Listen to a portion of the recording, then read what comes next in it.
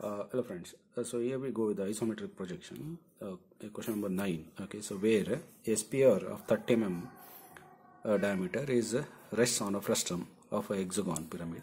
The base is 30 and top face is 18. So already we know like frustum of a pyramid means we will be having two faces, one small at the top, one at the bottom. Okay, and the height is 50 okay, such that their axes are coincides. Okay, so draw the projection. So here we need to know that there is a sphere of 30 which is placed on a frustum. One is 18 and next one is 30, which are separated with the distance of 50 okay, so for these things we need to have first two hexagons. Okay, so one of side 30 and one of size 18 So here in order to just have a clarity, we have taken it on a white sheet, but you need to do it on a grid sheet, so which carries marks for you peoples. Okay, so now we have taken a diameter, a radius equal to the side diameter. Okay, so we'll take it from here. Okay. So from the vertical end, we'll cut from both the sides.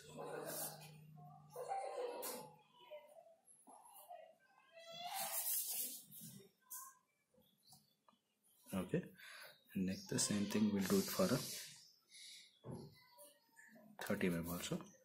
From the vertical end we'll cut two arcs to the both the sides, so that we should get a edge on the sides. Okay.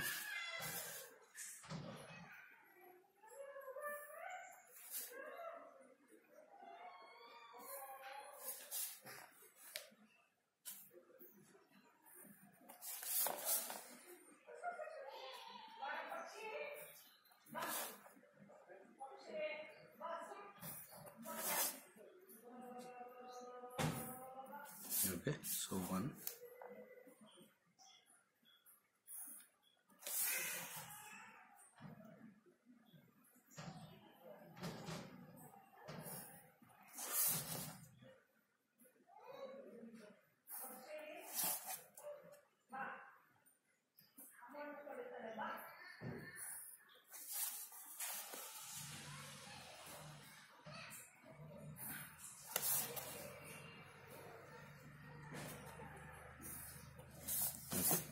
so like this we need to have a two hexagons. Okay, so when this one is done, just inscribe the hexagons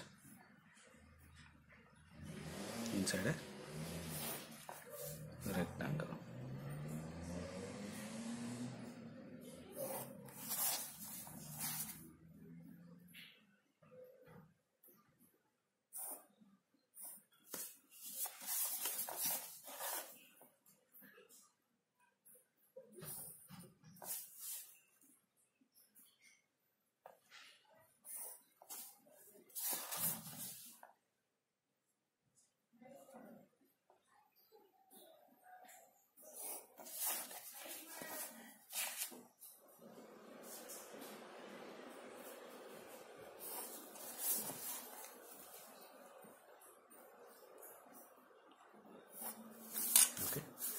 So like this. Then measure the distance from here to here, here to here. Okay, so then from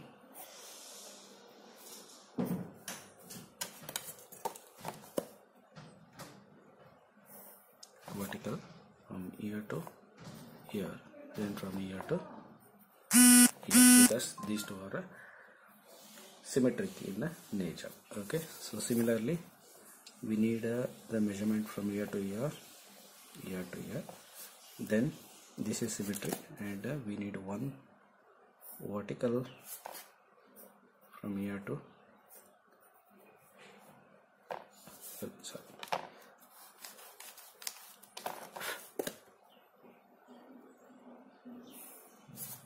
we need here to here, so this is the edge, so we'll get that one.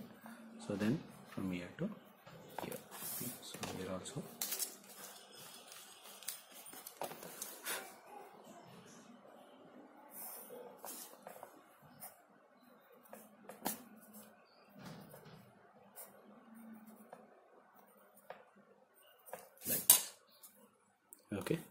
So now we'll go on measuring the things one by one.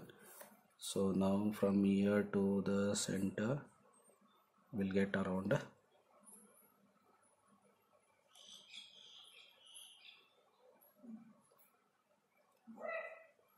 15, 16. From here to here again we'll get a same 16. Okay, so this is 16, this is 16. So now if we keep it here, 9, this is 18, this is a 9. So we'll get 9, 18, 9. Okay, so similarly from here to here, so we'll get a 27. So total is a 54. So 27, 27. Then on this line, so we'll get from here to here as around 14. So this is 30, and again from here to here it's a 40. Okay, so this much we need here. Okay, so one we get 16 and 16, 9, 18, 9, here 27, 27, 14, 30 and 14. Okay, okay, right. But now see here the diameter is around 30, so here it should be around 15 only. Okay, so 1 millimeter, 15, 15, so it should be equal to 30. Okay, so now to start with this one, okay, so we'll keep it here. Okay, so first we need the base, that is a 30. Okay, so as usual, so we'll take a one horizontal line.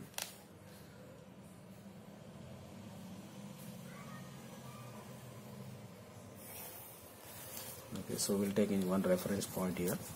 Okay, so now first is a 27. Okay, so any point at 27, 1, 2, 20, 27. Next again, so 27.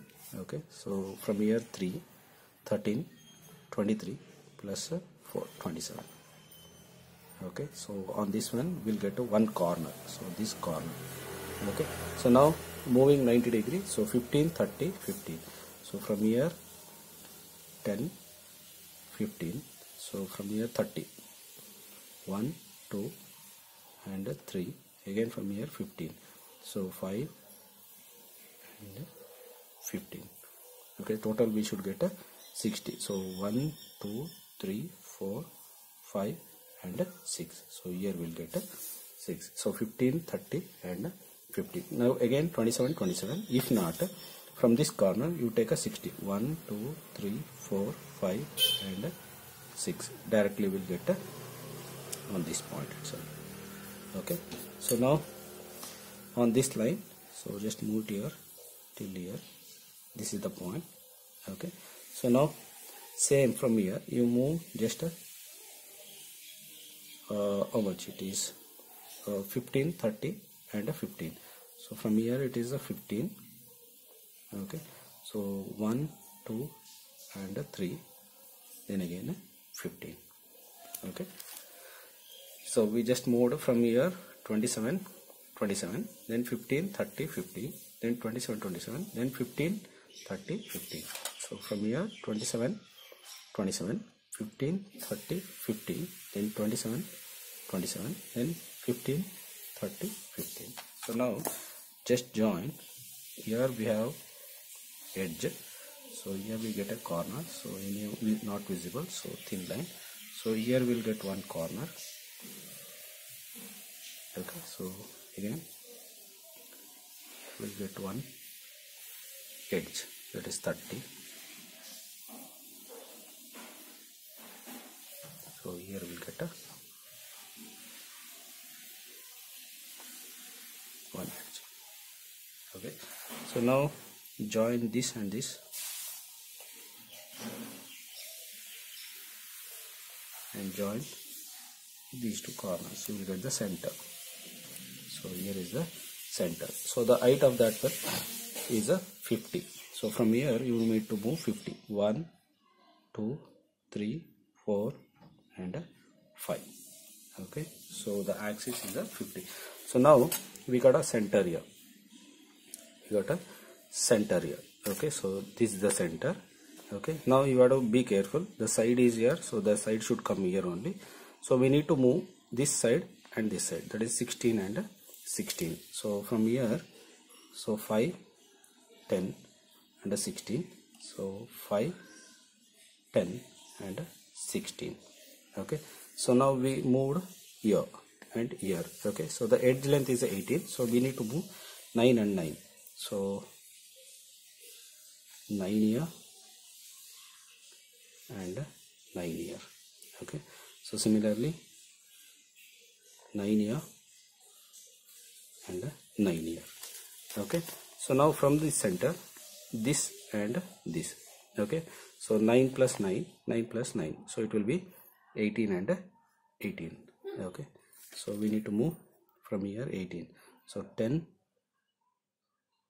18, so 10 and 18. Okay, now just see, we will get a edge here and one more edge here.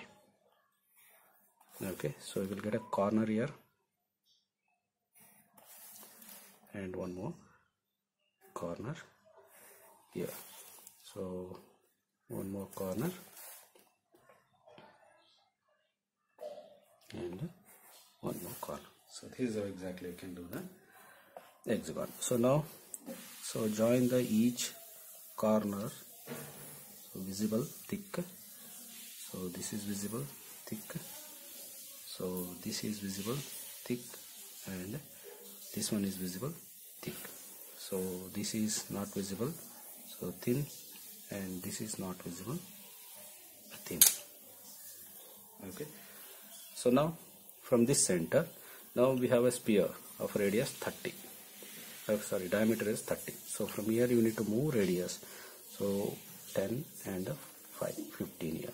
Okay, so once located the center,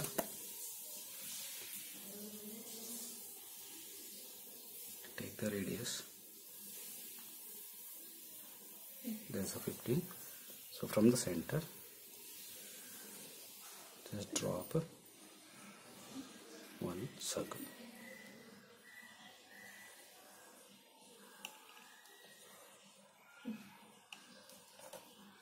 Okay, so like this. So now we took the center from here,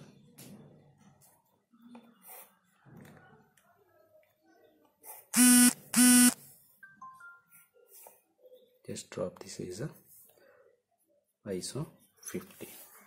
Okay, so now this line is visible from here to here, so this line is visible from here to here, the rest and all will be visible to us.